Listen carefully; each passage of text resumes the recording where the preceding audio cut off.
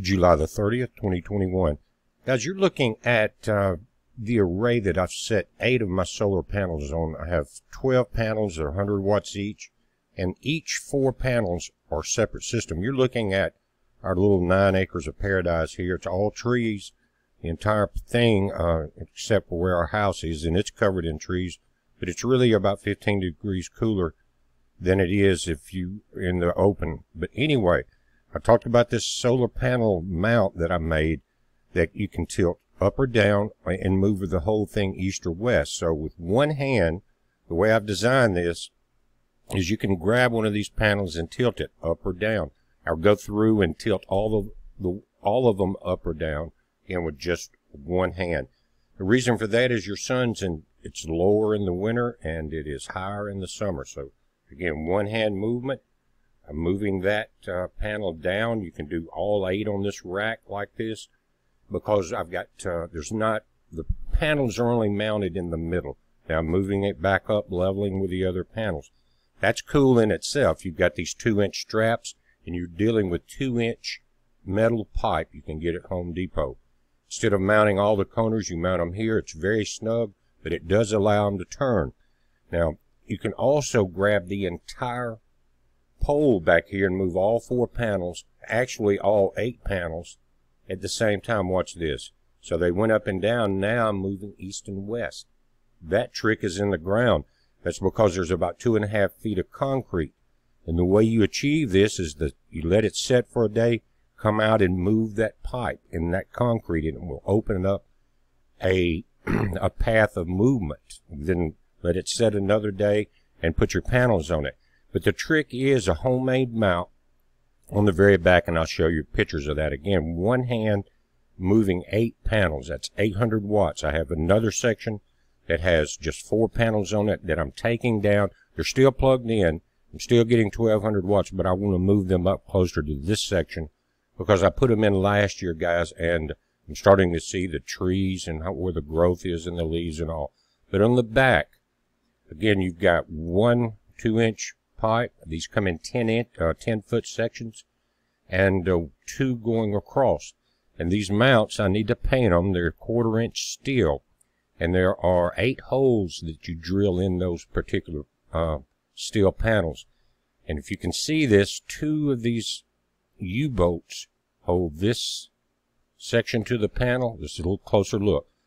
So you've got your upright 2-inch 10-foot pipe and your cross pipes. Here are U-bolts. This connects your crossbars to the metal plate here, and you can see the back of 2 other U-bolts that connect it to the upright post. Very simple, but it allows you to do a full movement. Another really good thing about it being on the ground, there's several reasons. You can move it very quickly and easy. You don't have to get up on your roof and clean the panels. You're not going to move them. Most roof mounts are not movable, so you're kind of stuck where they're at. And these are super efficient. Even on cloudy days, I'm getting about 80 to 90% of the power that I need. And that's key. Now, again, if you look in the photo on the right, I've got 3/4-inch, this gray plastic electrical conduit. It's running underground to my house. There's 3 of those pipes. Each of the 4 panels are all separate. Each one goes underground, comes down and comes in my house. You can go over if you're interested in building a system. Right now you can get 400 watts. That's 1 row of these, which is recommended. If you notice this little chart here, it's perfect for a camper.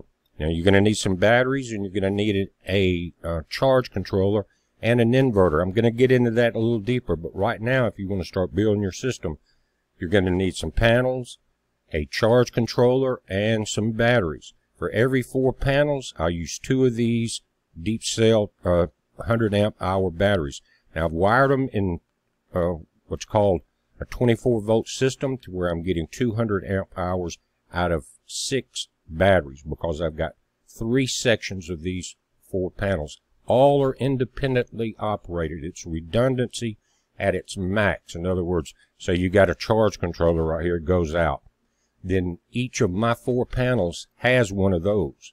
Then you're going to, I've got, again, 6 batteries, and you're going to need an inverter. I'm not going to get into a lot of it, but the inverter will take the DC voltage from your batteries and convert it to AC so you can use it in your camper in your home. And I'm about to add 4 more panels and go up to 1600 watts.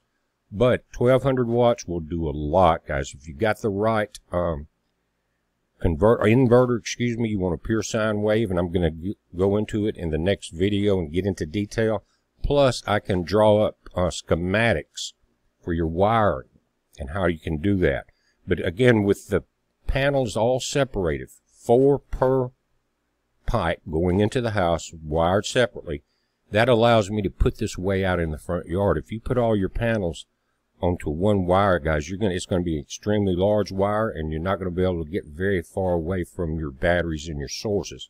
But this is just something to look at. Now, at AccuPower, this is a link on our website. Remember, if you come in, and I think it's automatic, the BP Earthwatch code gets you 10% off this $315 for 4 panels. That's 1 free. And also, say your batteries are $229, guys. That's just something you're going to have to suck up. Don't get cheap batteries. These are about the cheapest you can get, but they're perfect for what you want. And again, you're going to get 10% off the $229. Not only that, you have a couple of pay options where you can get 4 payments interest-free. Take a look at that, and see what you want to do. Again, this is something that generators will always have to have fuel. All you have to have is the sun for this, right?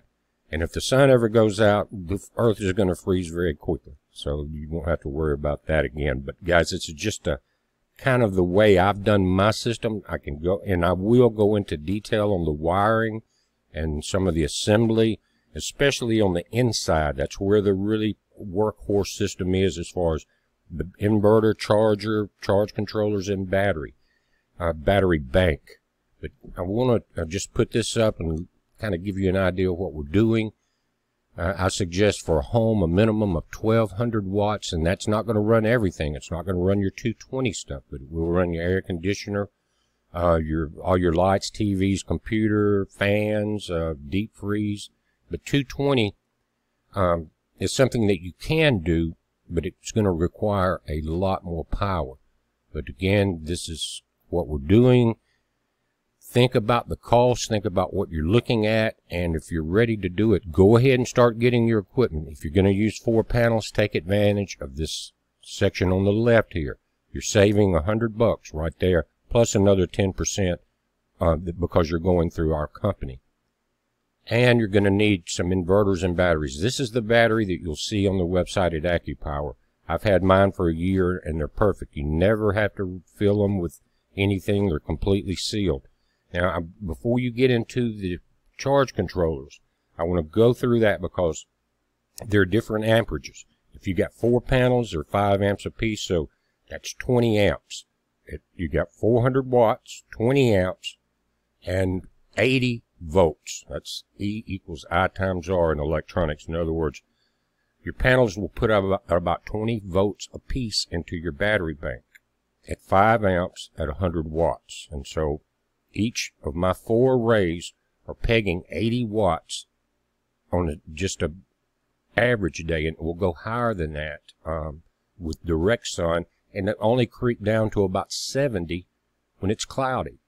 And when we were in that ice storm, it was cloudy and raining and ice and all that, and I was still getting power.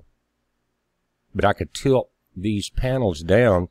If you in a hailstorm or something like that, you don't want a direct impact, or you don't want the ice to build up on them. It's just really cool. And today, before I did this, I took my boat brush, you know, the long brushes you clean your boat with, and a bucket of Dawn and water, and came out and cleaned them because it's setting on the ground. Very easy to maintain. No falling off the house. And no slipping on ice. And I guess the key thing to me was not only that, but the ability for me to point these up or down and in any direction to maximize my power at all times. And it's manual. You don't have to have the big $1,000 electronic movement systems. This one was less than $100 for the panels, for the piping and the brackets. So that's a way to go. If you start ordering a lot of other type brackets, most of them are fixed, or you may can tilt them up or down, but maybe not left and right. So this is a way to do it. Go back, pause the video at that point, and see what you think. I can give you, and I will make a list of some things you're going to need, but I'll also draw a diagram of that steel plate that the U-bolts are holding the 2-inch pipes together on, so that it all works in tandem. But guys, we got some problems in the Atlantic. That storm's getting bigger. It's already it's got a number. I think it's number 5. It will be ELSE, E-L-S-E, tropical storm. That could be tonight, but I'm going to have a full video on that coming up shortly after this loads. So heads up, guys. Be safe. All the links, go to bpearthwatch.com. Save some money. So heads up. Be safe.